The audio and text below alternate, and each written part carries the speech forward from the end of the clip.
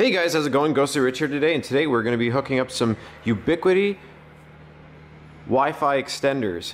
Now these are wired, meaning that they're way better than using a lot of them. Now if you're trying to upgrade, there's obviously some other options, like you do have mesh networking if you don't have wired data ports everywhere. But I wanted wired because it's more thorough, as I would say.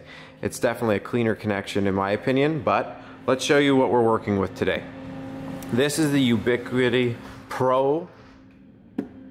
There's also the light, there's the long range. You can go with whichever one you want. I picked up 2 of these today, and we're gonna put these throughout the house. Now, other things that I would recommend getting when you get this, make sure the one that you order comes with a PoE, because you do have to use a PoE so you can power this.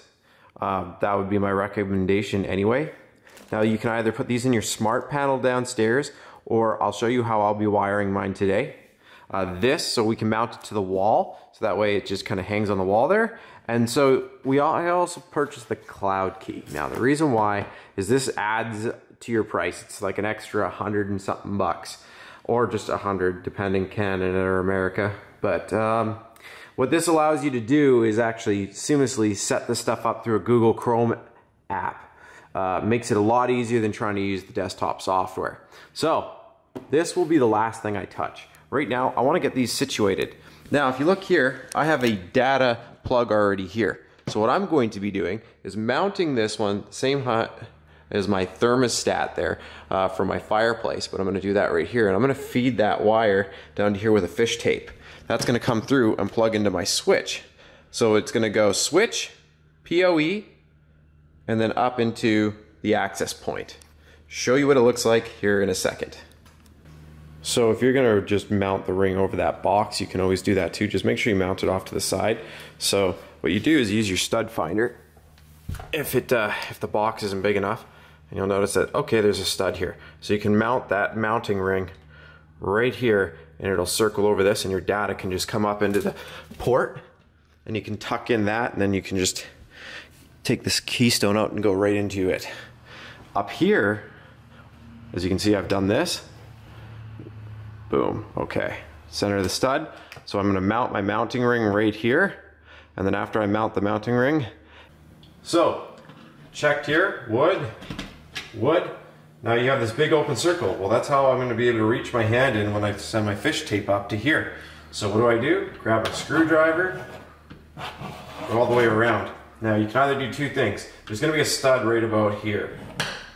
So you can cut right here all the way till you hit the stud, and then you can cut all the way here until you get the stud. Be careful if this is above your data like mine is, because you don't want to hit that data line. So you might want to actually stop a little earlier, like right here.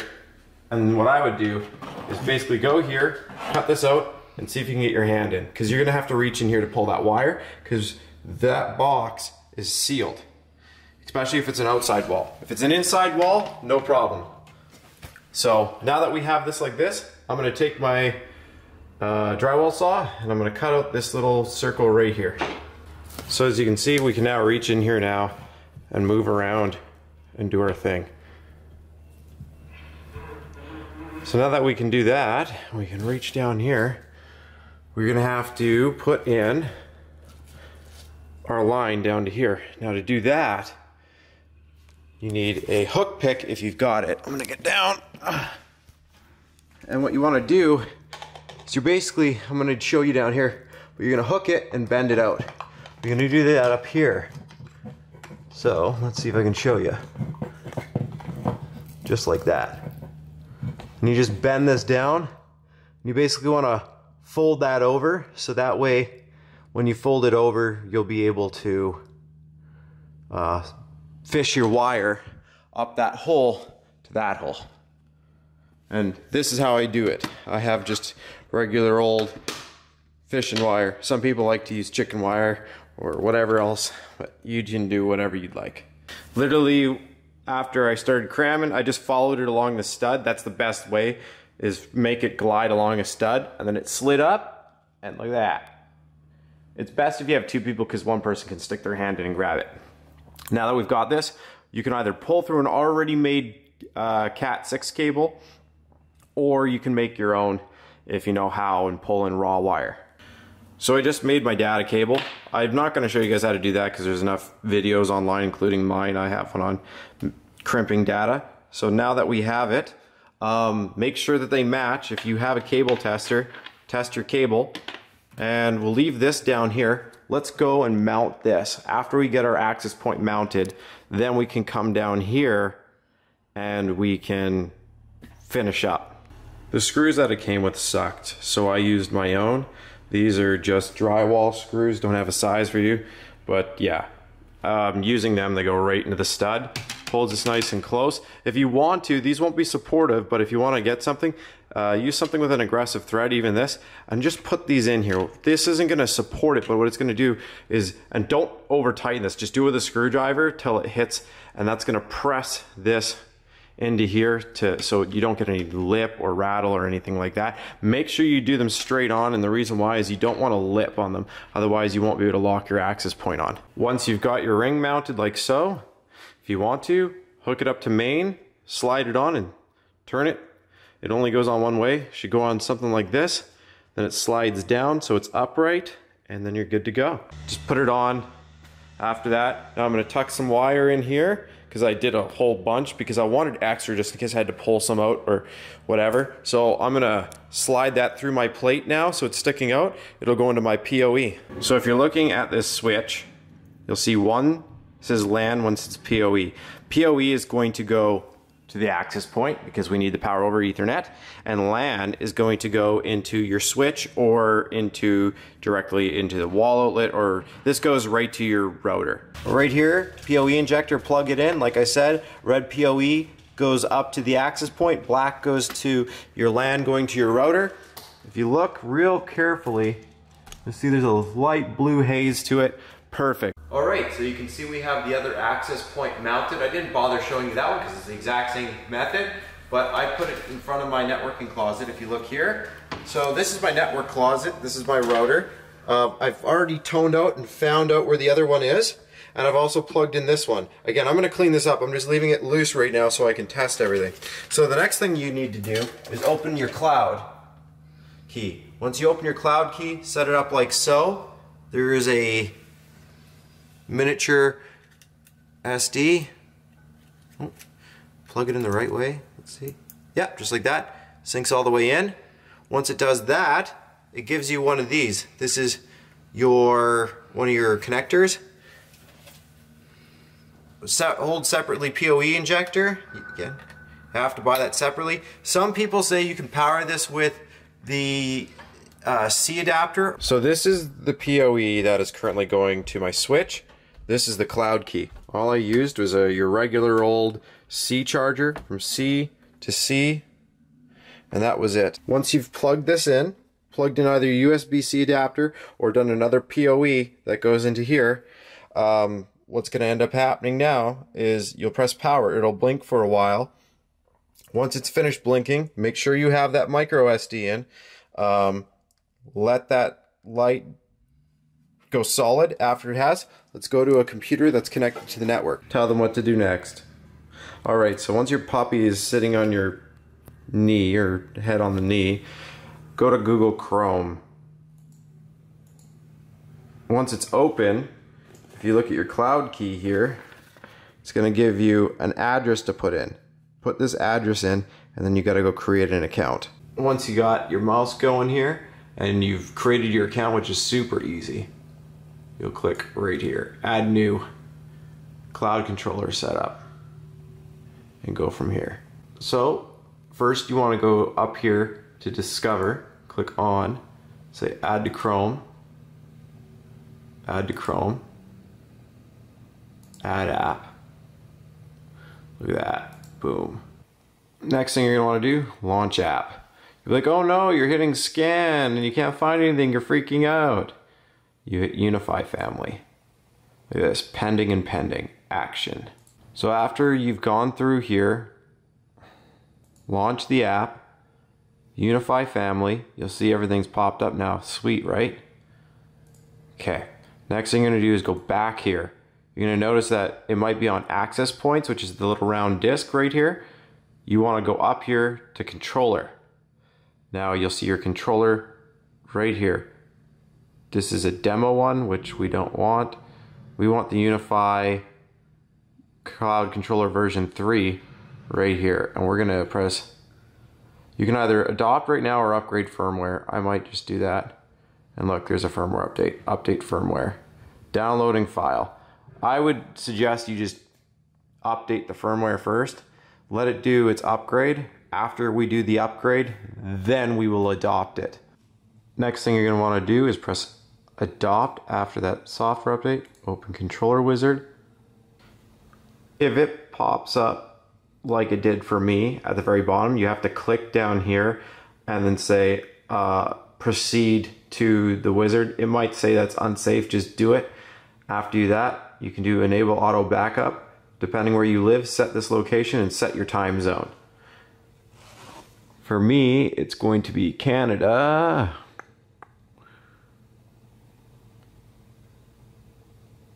Oh, not Cambodia. My mouse is so sensitive right now. And then we need to go to Pacific, which is like -8 or 7 right now. Which is basically Los Angeles. There's Vancouver. Okay. Next, it's going to find some devices. Select the devices you would like to configure. We're going to click this and this because we want both of them.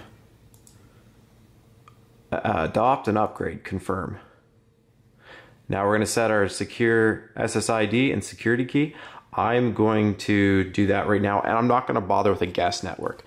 If you're at home and you guys don't do a whole lot of really deep stuff business-wise, you don't need a guest network.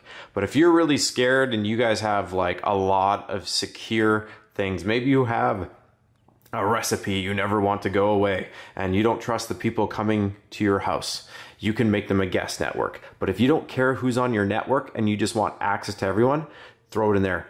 What I would say is, like, let's say you're running an Airbnb or you have tenants, I would make yours the main and then enable guest access and put all your tenants on there or your Airbnbs, so that way they can't access your computers on the network and stuff like that.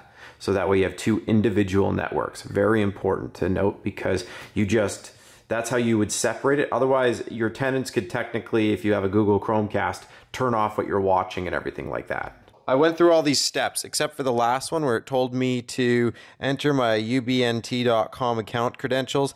I didn't even put that in. I just skipped it. I pressed skip because I just didn't want to mess with it. After I did, then it pops up with a little screen here that starts advertising about everything their software does. Press the little X and look at this. After you do that, don't be freaked out. Usually everything just doesn't show up for about 5 minutes because everything doesn't update.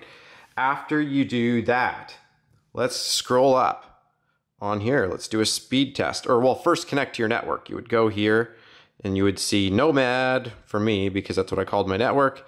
After I do that, I would go to speed test. Check this out. I already did one, but watch this. Press go.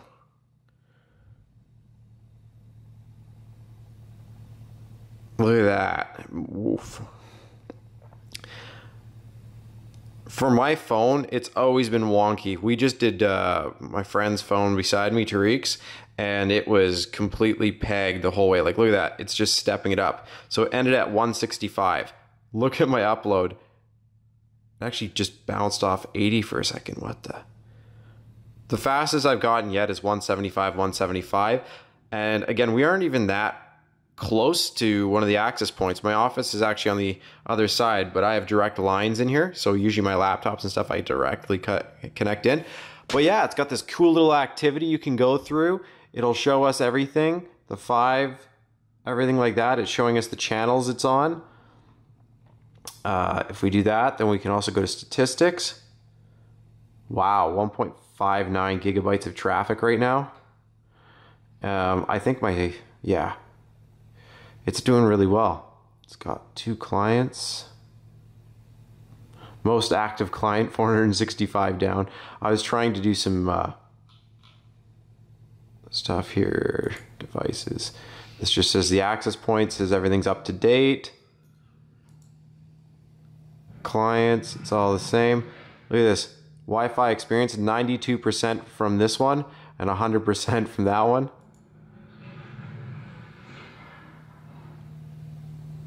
Oh, and these are the other networks in the area. So all in all, play around with it. Just wanted to show you how I built my network. And again, this is how it all works. Again, there's little other devices you can add. Like if you're wanting better security, you can add their security key. As you can see, it's saying no Unifi security gateway detected. So that's for protecting your network if you're not using certain protectors. I'm using a built-in TELUS protector. Another thing I will tell you to do now is after you've done that, go to your router. I'm going to show you this, or I'm not going to show you this part, but if you go to your router on the side, you're going to see a way to log in. It's going to tell you an IP address to go to. It looks something like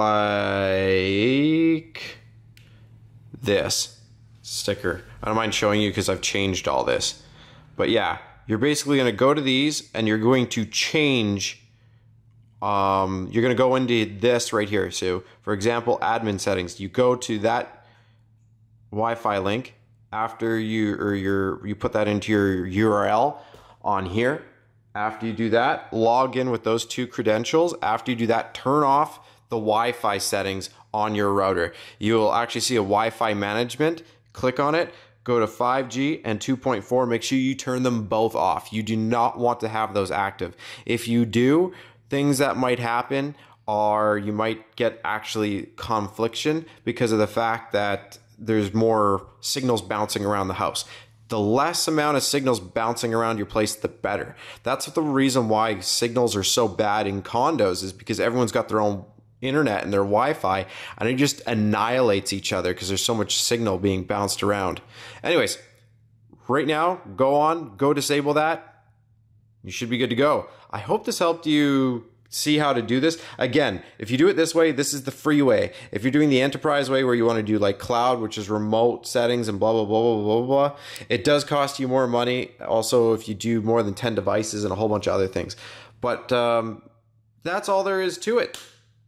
Thanks again for watching. Press like if it helped you out. Subscribe for more.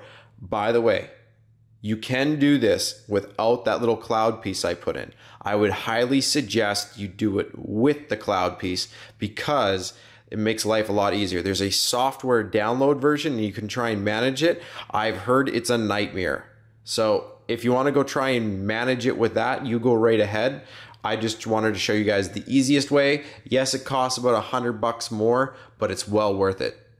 Perfect. Thanks again for watching. So the last part of this is going to be to go in here. You can go to this Wi-Fi setup icon, disable radio signal. If you're using Shaw, make sure you disable both. One thing I will warn you about TELUS.